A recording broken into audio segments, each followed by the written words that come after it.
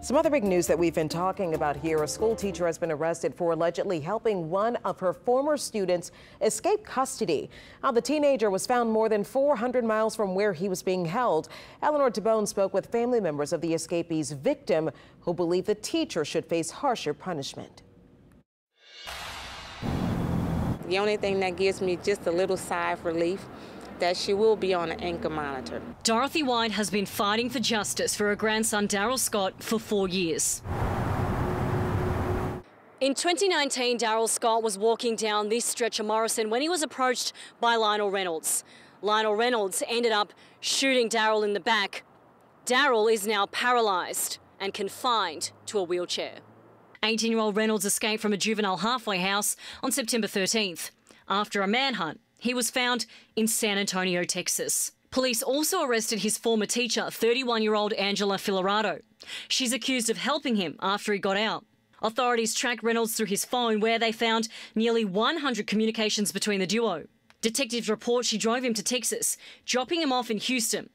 She was booked on one count of accessory to simple escape. She's for Lionel. She is for wrong. I hope she never, ever, ever in life gets to be around any children or ever teach again. DA Jason Williams issued this warning last week about anyone caught aiding and abetting Reynolds.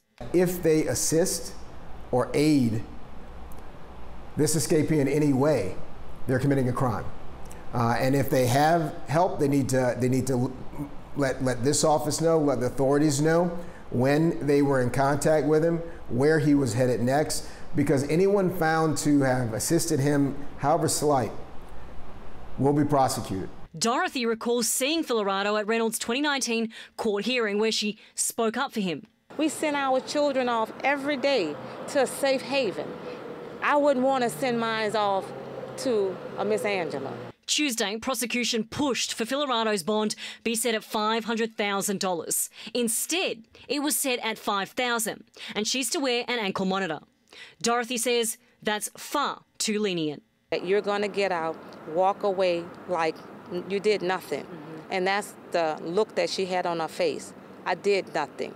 Eleanor Tabone, Eyewitness News.